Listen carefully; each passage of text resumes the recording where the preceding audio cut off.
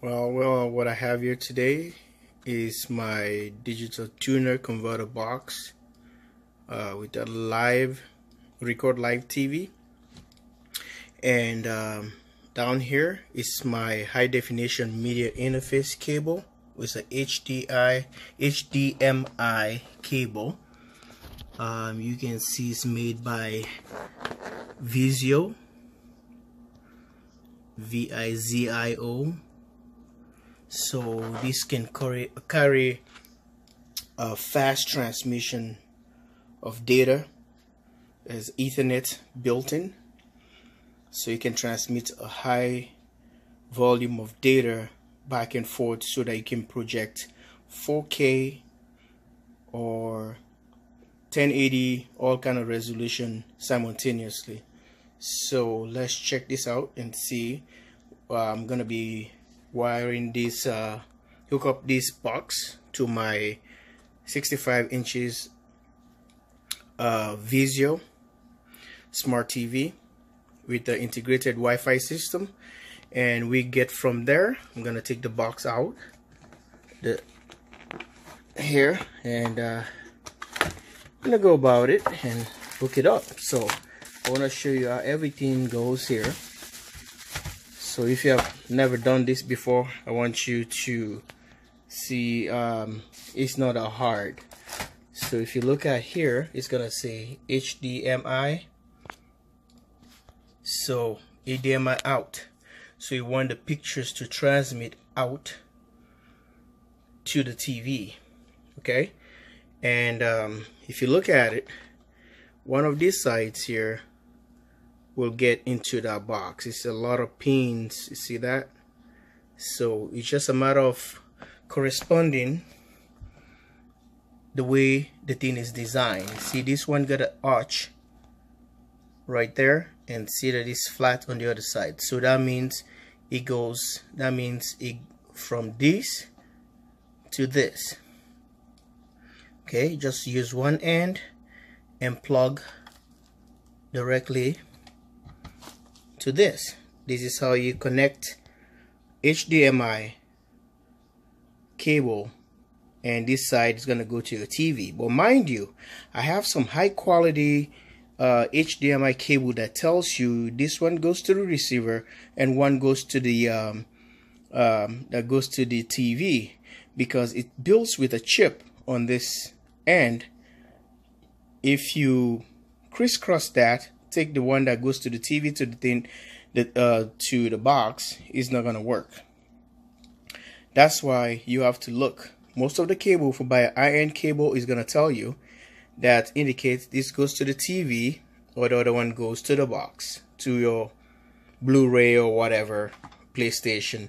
But this one doesn't have the application, but this one is capable of 4K transmission. This one can transmit 4K resolution. So that being said, we're gonna go to the TV and get it all done today, folks.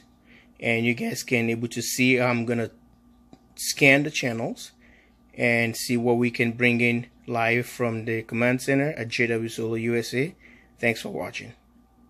Subscribe, share, and thumbs up. Bye for now. And before we do that, mind you, we have to get the batteries ready for the remote, or else it's not gonna work. So we're gonna open the package here and get the remote out. Never put the batteries on a remote yet? Well, this is how it's done. If you've done it, well, you don't have to worry about it. But make sure any remote control you buy, make sure you have to check for batteries. Some of them do come with batteries, some don't. So you always be prepared to find the right battery that goes with it. These are kind of cheap batteries, not like a high quality batteries that came with it. So you can see is PK cell. PK cell. It says a heavy duty. So we're gonna you make sure sometimes when you buy this thing, make sure you look it's gonna tell you in the thing is a AA or AAA batteries, so you don't have to confuse yourself. You gotta make sure you have the right ones. It said 1.5 volts in there, and it says AAA. You see the 3 A's there. That's why it's called AAA.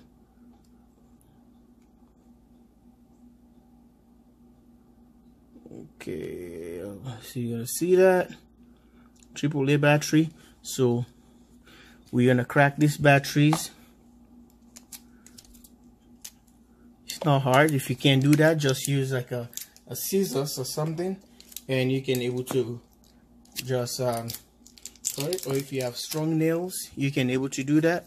So these are the batteries here, and make sure you align them always.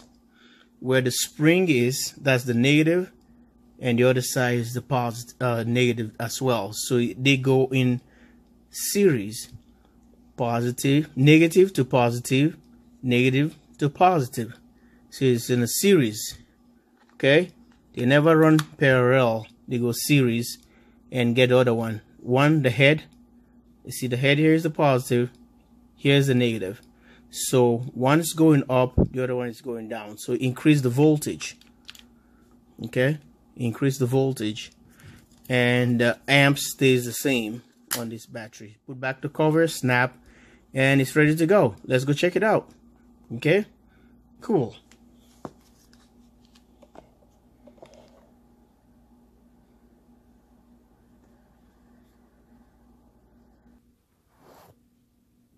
So when you take a close look, you will see that we have to select the input here, because where I'm gonna be putting it is supposed to be a HDMI. I have up to about 4 inputs. Compare this one is another one, RGB, which is for computer, and this other side here, you know, you see that's a composite. That's the red, white, and yellow.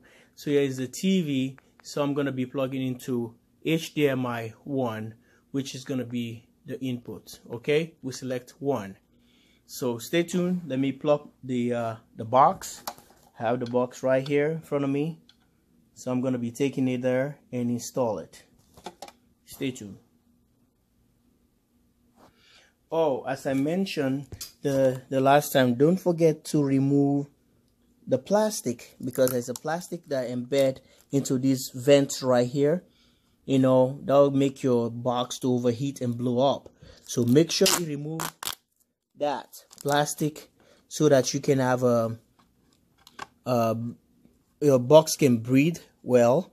So don't forget, don't get too excited and get caught up that you never took this take this plastic out, and you're gonna end up frying your box.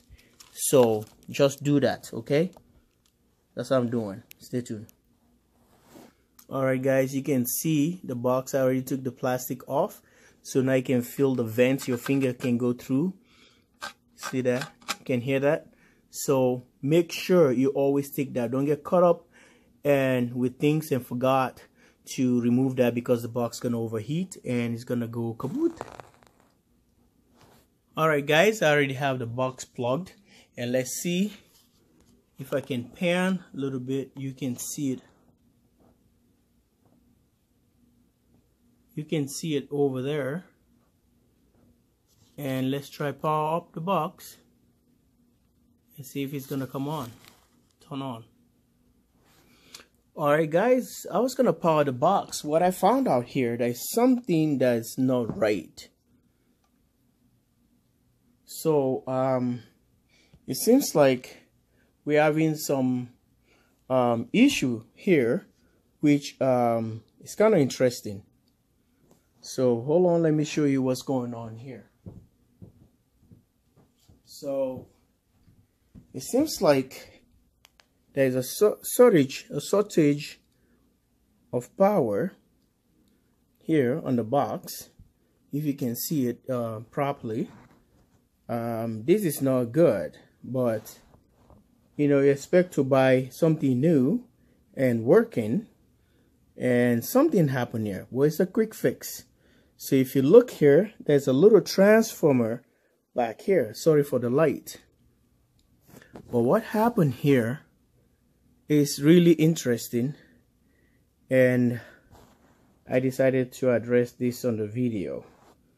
So basically, when you buy some of this stuff, I think this box is made in China, I suppose. Right here is a little transformer. So it's kind of search. You can see like a kind of little spark coming out. I think they forgot to solder. Sorry. So it's a solder one of the legs on that transformer. It's kind of surge. It's a little surge, a spark happening there. So the box didn't turn on when I was trying to get it to run. But anyway, this is what happened. So I just trying to fix it. And this is the entire thing that comprises with the box. It's not like any fancy technology inside that thing. But, you know, but when people know how to do what they do, but it's still, I think it's supposed to be a good box. But anyway, I'm just too surprised. I'm not disappointed yet till I test it. And you will see, sorry, because I'm trying to get a better light. I'm using the LED. It's way too bright. It's just washed out the entire resolution. So this is how we're going to do. We're going to plug this in and test it. Here is going to be the antenna coming in here. Okay, I think you can't even see that properly because the LED is too bright. So here. So we're going to test it, and it's going to say on the front is boot, B-O-O-T. But what I'm going to do, I'm going to plug it, and I'm going to leave it open like this, and we test it, okay? All right, you see, that's the box is on, and you can see it on the bottom there, the orange on the right corner. You see the light down there on the right corner right there. That's the box right there with the 4 strokes or hyphenated lines there. So guys, this is what is happening here, but I want to make sure that everything works. At this point, it's just a temporal fix. I just trying to catch that box and make sure and touch where we can have more connectivity. And you guys can see, take a look on the right corner right there. That's the box right there. So let's go back here. The antenna is already connected, so it's US English. Say installation guide, OSD language, and the country is US. So let's go and search. Okay, put it on the channel and push the enter button right here in the middle. Then it's gonna do the stuff. So now it's telling you that this one can even scan radio as well. Interesting, right? Interesting. So you can have radio station that is digital. You can listen to radio, and you can listen to TV. Some TV station had a radio broadcast as well. So this is what is happening. So it's tuning in from from 479 megahertz / 6 megahertz. You see the channels? So anything that comes to the radio, it has a radio station there. It's just like satellite receiver. Free to air has stuff like that too. So you're gonna see them appear on the left and right hand corner over there. You can see a little dash, little blue thing on the bottom that says progress, and that's how the entire box is working. There's a green light right now on that thing. It says scan underneath the box. It says scan. You see that on the corner right here, right there. There's a anytime you get a channel, it's like giving a green indicator. Tells you that the box is working. It's scanning. So you see even about 25. So he has a K, J, N, K-LK channels all the way down. WCCO digital. That's channel 4. And it has movies, and get Fox 9, Fox 9 Plus, so KSTP, DT, digital television. That's channel 5 for us. So it just put things randomly, the numbers. I don't know. So you guys can see what is happening here. It hasn't got any radio yet, any radio channels. So for maybe radio broadcast, you see the green lights flashing on the right corner, right there. That's my finger. You see anytime it goes. So we have about 33 channels here, and the antenna is just up there on the right corner. See the blinds. If you see the blinds up here, the antenna is up, right up here, all the way up here. I just set it up there. So let's see. And the other thing, I don't want the video to capture the image, because I don't want YouTube to flag my video I'm working on, because they have the tendency doing that all the time, flagging your video, and you are now in trouble for copyright. So I don't want to do that. So if something happened, my probably picture comes up before the time, might just edit that part. But these are all the channels active right now. That's the channel right there. Okay, that's enough. So that's the antenna up there. I just want to tell you that the TV works, and I don't want to scan. I don't want to show you the pictures completely, because I don't want my video to be flagged, and let it stay the way it is. I just set it up there. You can see all the action happen, and you just saw a glimpse of that picture. Trust me, and everything is working. Take care, guys, and love you guys all. Thanks for watching. Please subscribe to the channel, like and share this video, and stay tuned for more updates coming, because we have to fix that box with all the spark that is happening there. All right, folks, this is the box. You can see it's telling the channel that it's working, and we just want you guys to, I'm sorry, because you guys can't able to watch exactly all the rest of the channels here, but everything is working. Everything is working. So I wasn't planned to have a box that is probably broken or that doesn't work for this test. To be honest with you, I want things to work, or things change, or things tend up to be how they're supposed to be, but well, we can fix that. So now I just push the thing, the little transformer right there, this one right here. If I push it hard, it's gonna shut off. So that's the transformer. Okay, that's a little mechanism. Here is a heat sink, and this is the tuner input right here. This is a tuner. So guys, I don't want this thing to overheat, but I know it's gonna work, and this is how we're gonna leave this thing running. And I'm gonna be checking all the channels